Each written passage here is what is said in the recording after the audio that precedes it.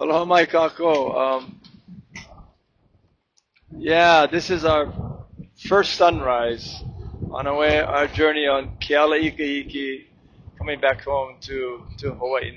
And we had a special event this morning.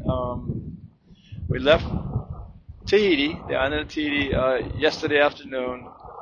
And this morning at sunrise, the sun rose right on top of this really special island called Makatea. And it's a beautiful island. We know we're on course. We're making good speed, ultimately to get to the island of Rangiroa by nightfall.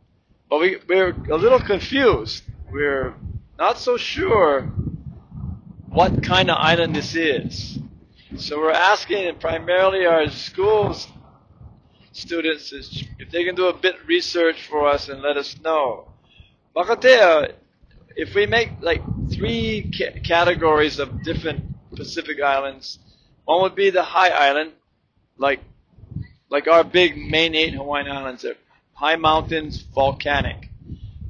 Or like the islands of Bora Bora or Tahiti, where we call them barrier islands, where you have in the center of the island volcanic, high mountains, but a big ring of coral that goes around the whole island, and so we call that barrier islands.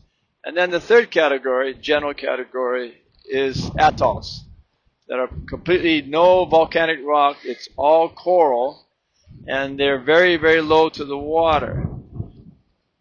Makatea is a special island, and we don't know why, but the crew is asking for help.